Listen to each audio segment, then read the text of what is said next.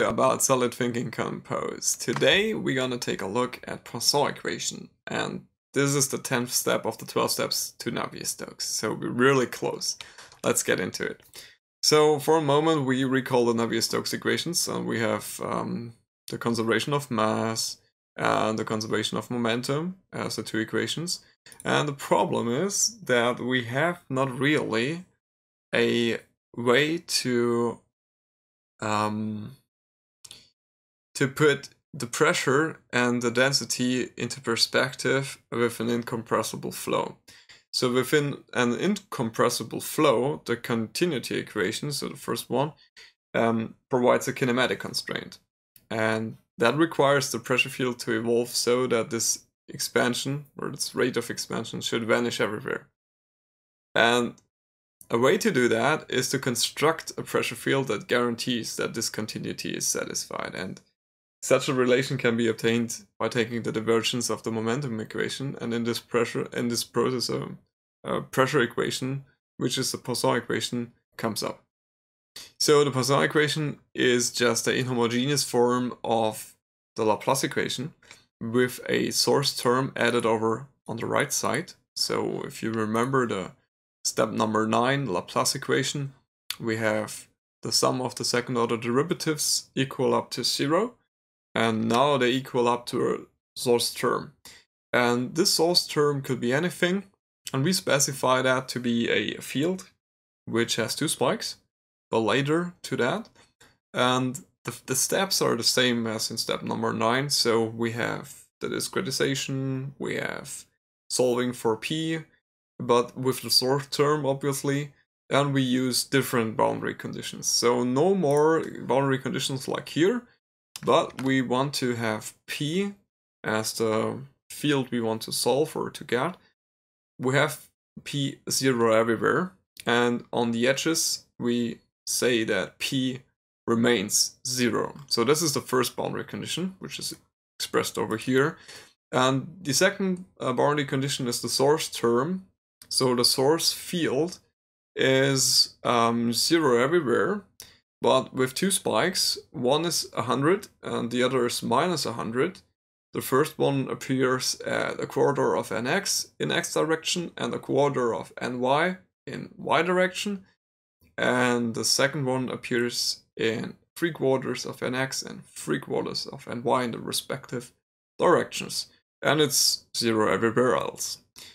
Alright, let's get into the code. And for that, I have a compose window over here. So we have our parameters, as always, we have our initialization, and now we have the source term here, and it's really just the same as step number 9.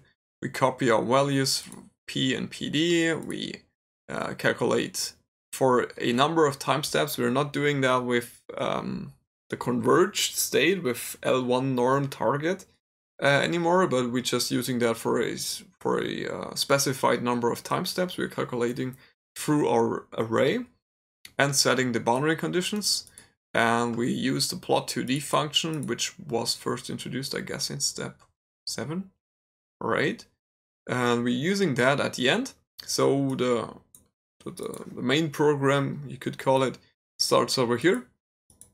No, it does not start, but it continues over here. After having set all the initialization values, we plotted. We plot, the field. And where is the? Let me just quickly look where. Yeah, this is not defined in a function. It's defined in the main program, so we don't have to call it. We just used the plot as a function again. All right, let's just take a look at it.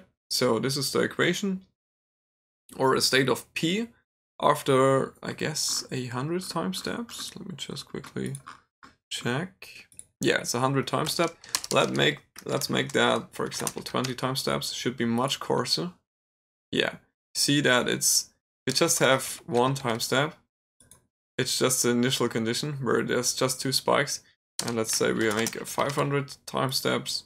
Then we have more smoothly having this field. And let's say 2000 time steps. I really don't want to risk anything, 5,000.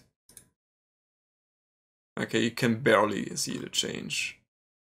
So yeah, so the rates of changing get smaller and smaller, so it comes to a converged state. You could do that with all the same procedures with step number 9, with a difference in those values and difference in change and aborting when the change is small enough. But we did that here with a fixed number of iterations. So you can play around with the spikes a little bit, maybe set the number not to 100, but maybe 200, make it asymmetric, and see what this looks like. It's pretty cool way to poke things around. Alright, thanks for watching, and if you have comments, questions, please leave them down below. I'm happy to answer them. And yeah, see you in the next video. Goodbye.